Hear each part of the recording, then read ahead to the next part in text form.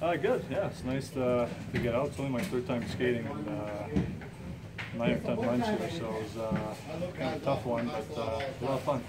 What kind of memories pop up when everybody gets back together?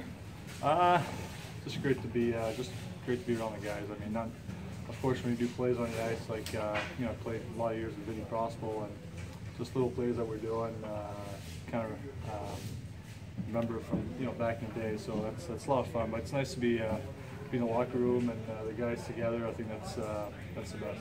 There's an amazing charitable aspect to this game, but also when you're conditioned as a pro athlete, it's fun on Saturday, but you probably want to win too, right? Yeah, definitely. When you play, you might as well try to win, and they're stacking up their team, and we're doing the same. So it's gonna be a fun night.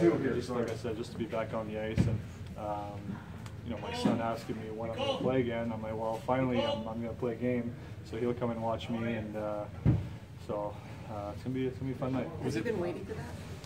Well, he still hasn't really realized I'm retired yet, so he's just wondering when my next game is. So I keep telling him it's over, but I told him we got one more night here on Saturday.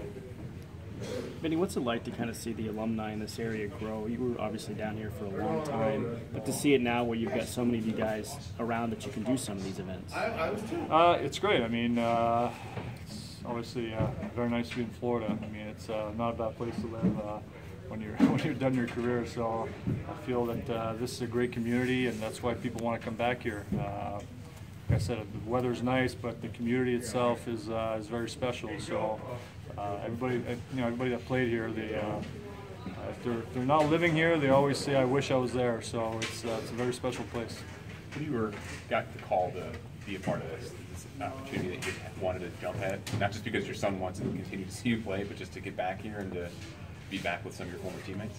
Yeah, that's mostly it. I mean, just being with the guys and skate around, and you just don't feel the same physically though when you get on the ice. It's just a tough, just not the same. But it's like I said, it's gonna be a fun night just to be around the guys, and I got to see a bunch of them when Marty's jersey got retired, and it's nice to see him again. How was the practice session? Do you feel like you guys worked your way back into it and are ready for Saturday?